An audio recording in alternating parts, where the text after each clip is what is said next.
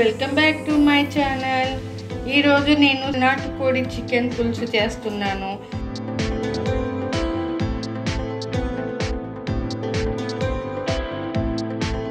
దానికి కావాల్సిన ఇంగ్రీడియంట్స్ ఏంటో ఈరోజు ఈ వీడియోలో చూసేద్దాం. 1 kg నాటుకోడి చికెన్, 2 ఆనియన్స్, 4 పచ్చిమిర్చి,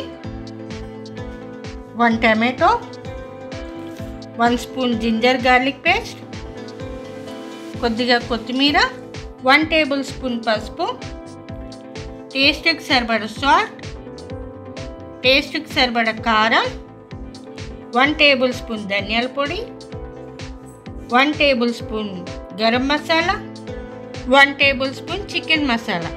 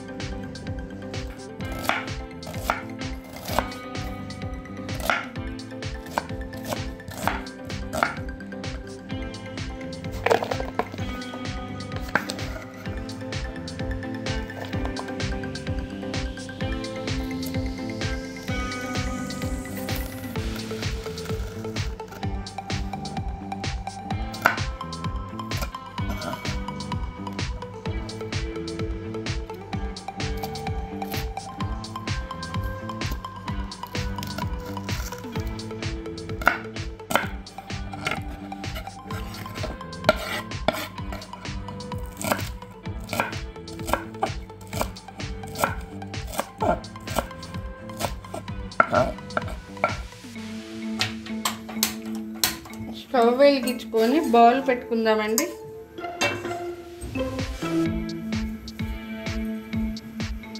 ఆయిల్ వేసుకుందాం.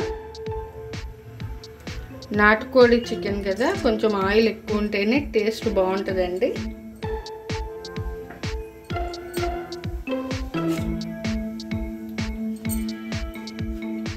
ఆయిల్ హీట్ అయింది. ఇప్పుడు ఆనియన్ వేసుకుందాం.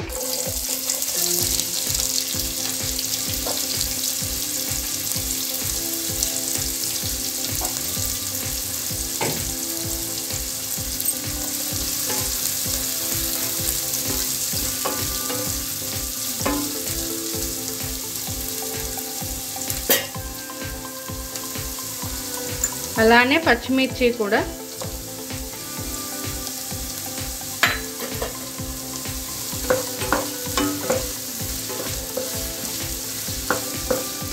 కొంచెం ఫ్రై అవ్వనిద్దాం.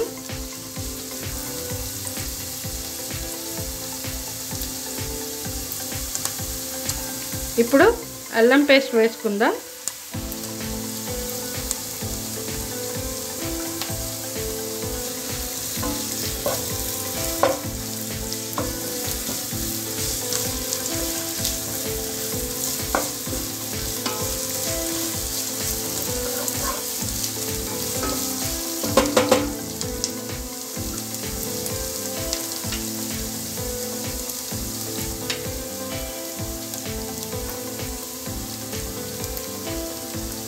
పసుపు వేసుకుందాము. కొంచెం పచ్చివాసన పోయేంత వరకు కొద్దిగా ఇలా ఫ్రై చేసుకుందాం. అలానే కొద్దిగా కొత్తిమీర కూడా వేసేసుకుందాం ఇప్పుడే.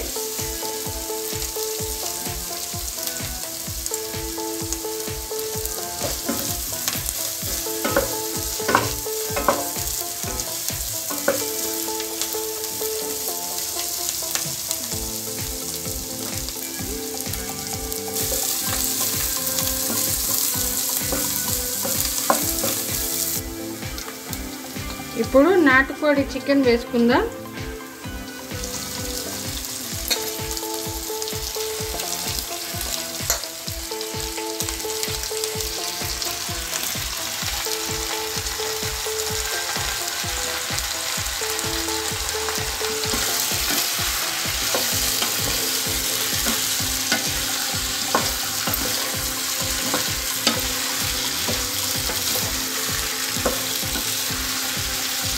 ఇప్పుడు ఇందులో మసాలాలన్నీ వేసుకొని ఒకసారి కలుపుకొని ఉందాం.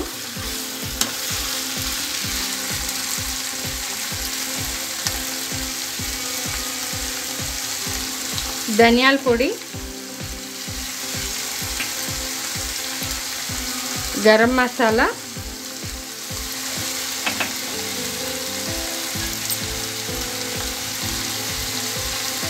చికెన్ మసాలా, కారం. వీటన్నిటిని ఒకసారి ఇలా కలుపుకుందాం.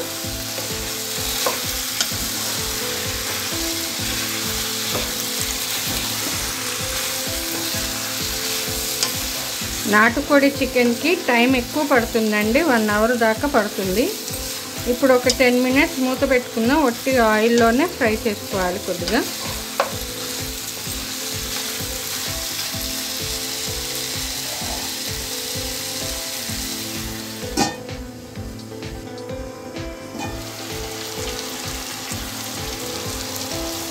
ఆయిల్ కొంచెం బయటకు వచ్చింది చూసారా, ఇలా.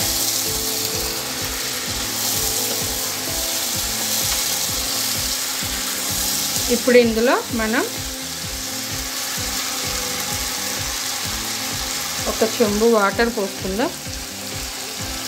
చికెన్, నాటుకోడి చికెన్ చాలా గట్టిగా ఉంటుందండి, అందుకని కొంచెం వాటర్ పడతాయి. ఇలా ముక్కలు మునిగేంత వరకు వాటర్ వేసుకోవాలి. నేను సాల్ట్ వేసుకోలేదండి, సగం కుక్ అయ్యాక సాల్ట్ వేసుకుందాం. ముందుగా సాల్ట్ వేసుకుంటే కుక్ అవ్వదు. ఇప్పుడు మూత పెట్టుకుందాం 20 మినిట్స్.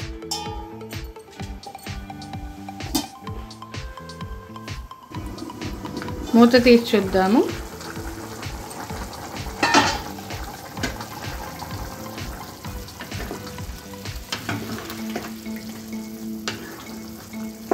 ఇప్పుడు ఇందులో మనం సాల్ట్, టమాటో వేసుకుందాం.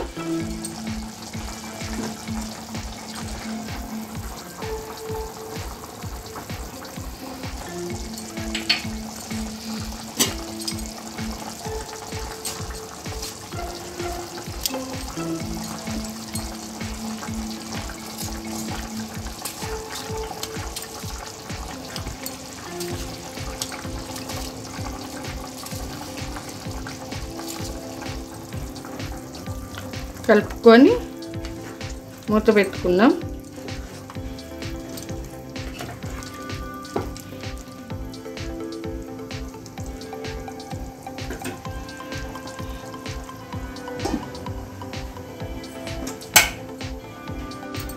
చూద్దామండి.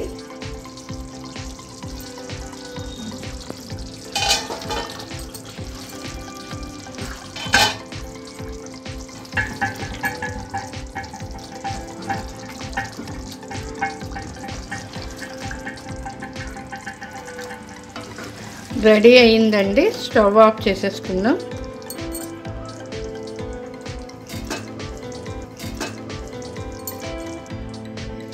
గార్నిష్ కోసం కొత్తిమీర వేసుకుందాం.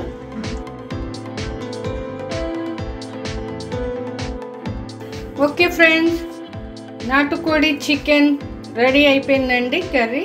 ఒకసారి మీరు కూడా ఇంట్లో ట్రై చేసి చూడండి, చాలా బాగుంటుంది. ఎలా ఉందో నాకు కామెంట్ బాక్స్లో కామెంట్ పెట్టండి. నా ఛానల్ని లైక్ చేయండి, సబ్స్క్రైబ్ చేయండి, షేర్ చేయండి. Thanks for watching.